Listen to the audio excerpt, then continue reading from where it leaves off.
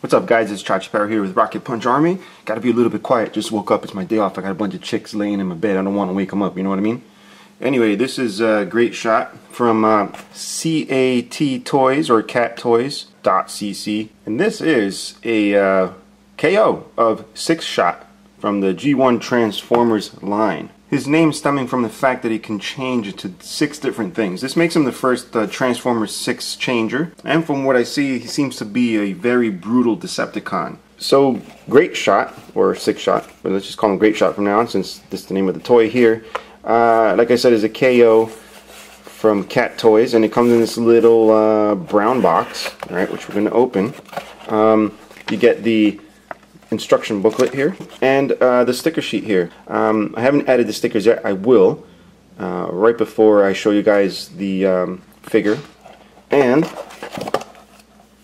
here is a cool little catalog, guys. This catalog actually looks pretty cool and genuine, except if you really look closely at it, you can tell it's scanned, but it's really nice that it comes with the set. Really appreciate that.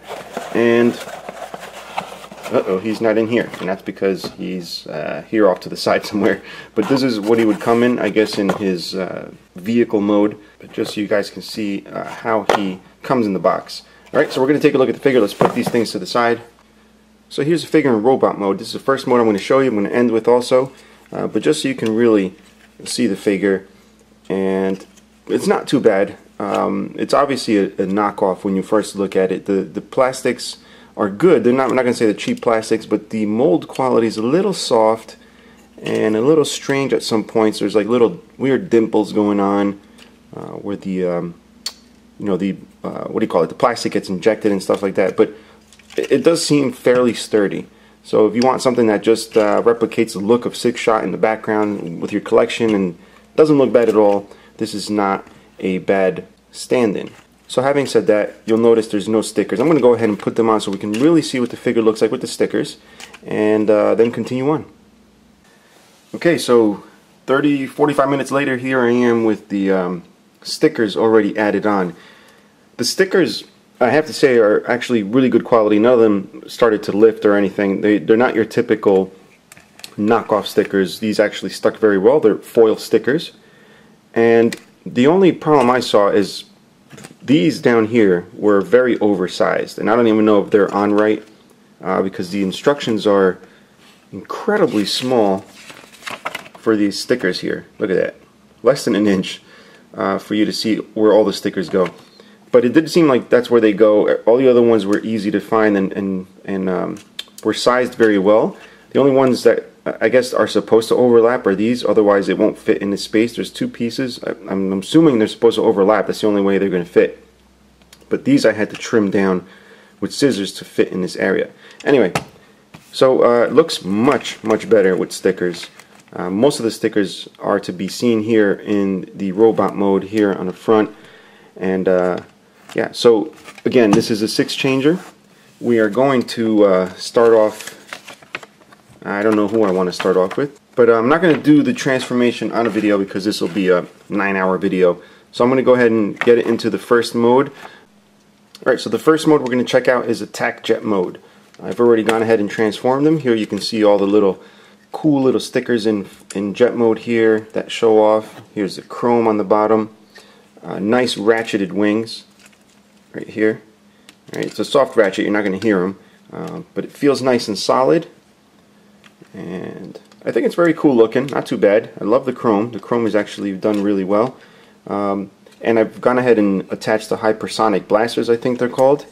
And that's really all this does. This is the second mode I'm showing you. So we got the robot mode, now we have the attack jet mode, and now we're going to move on to the armored carrier, I believe it's called, mode.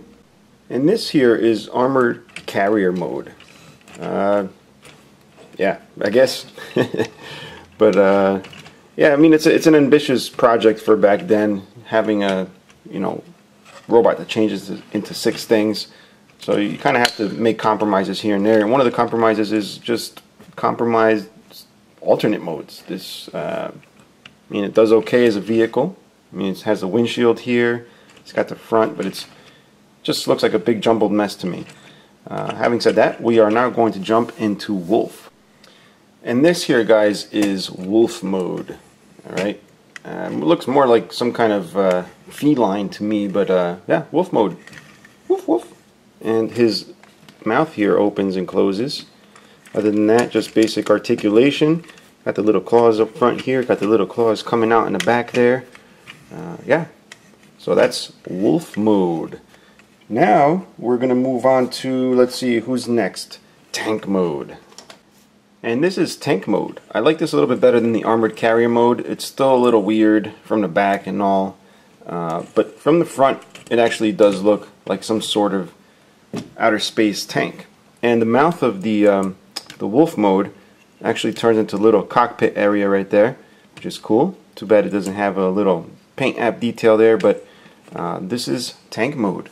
And the very next one, let's see what the next one is, guys. Laser pistol.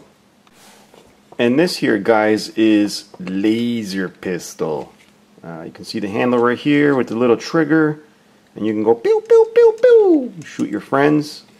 And yeah, it just looks like the robot just laying down with his wings down. That's really what it is. But overall, not too bad. I mean, there's 6 different things it can turn into. And the 6th one, which is the robot, the one we started off with, I'm going to go back into that so we can end this review.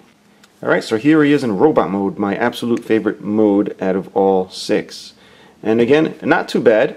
You're not going to expect the same quality as those direct replicas that are out there for G1. But it's good. It's good enough to stand with the rest of my G1 collection and look good. If you want to pick one of these up, you can go over to tf-direct.com. They made this review possible, and check it out, along with all the other stuff they got there, right? And if you have any questions or comments, guys, please leave them below. Until next time, bye-bye.